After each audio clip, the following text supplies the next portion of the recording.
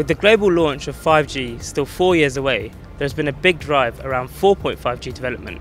Operators are seeing a bigger need to upgrade their networks, and this evolution of LTE is bringing new services and technologies to market. I think there's around about 100 or so trials and commercial deployments around the world. I think Huawei has about 40 of those, so they're doing pretty well. In terms of subscribers, we potentially have around sort of 16 million by the end of this year. I think by sort of 2021, we'll see that ramp up to around sort of 650 million. So it's got some traction. The investment is also following through. 4.5G provides us low latency and more speed. With the help of these more speed and low latency, we can give enriched services to our customers. In voice side, we deployed VoLTE from the first day. For video side, we can give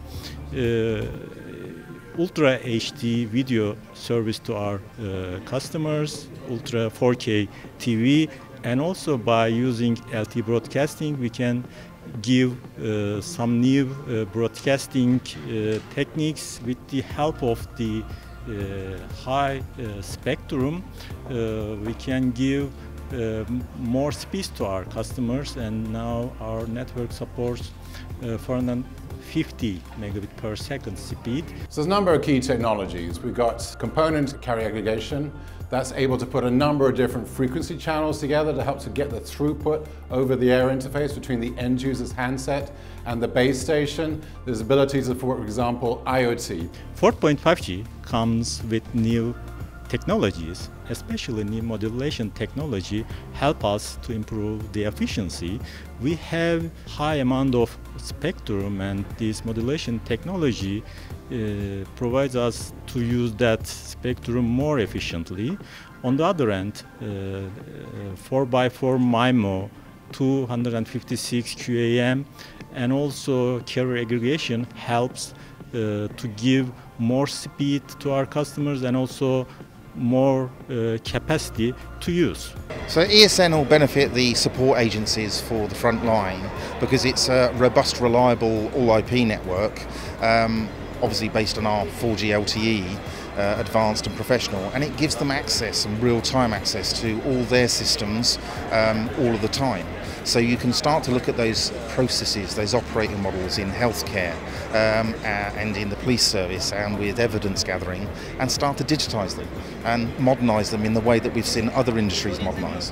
You can provide a service like virtual reality, 4K video everywhere, and also you can enjoy the cloud applications on your smartphone, on your tablet. So for Gigabps is very important. But when we talk about Go Giga, we not only means peak rate. The concept goes from peak rate to average rate in the cell, and also from cell center to cell edge with peak rate. Also from outdoor Gigabps to indoor Gigabps. With a lot of money being invested in 5G, there are concerns that upgrading to 4.5G at this stage could be a waste of money. Operators discuss how 4.5G will help, not hinder, the evolution to 5G. We just deployed 4.5G, and also that 4.5G is a bridge between 4G and 5G, and it will help us to go or to migrate easily to 5G. There's a lot of talk about 4.5G, but it's often being a little bit overshadowed by 5G.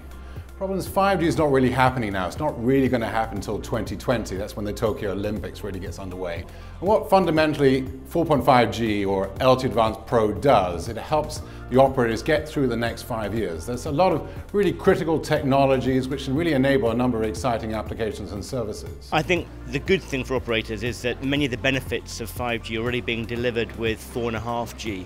So I think the next 3 to 4 years will give them the chance to dip their toes in the water. So it's going to be fundamentally different. They don't need to wait until 5G for business models. It's going to be occupying their minds in the period 2016 to 2020. Clearly, 4.5G has a place in some parts of the world.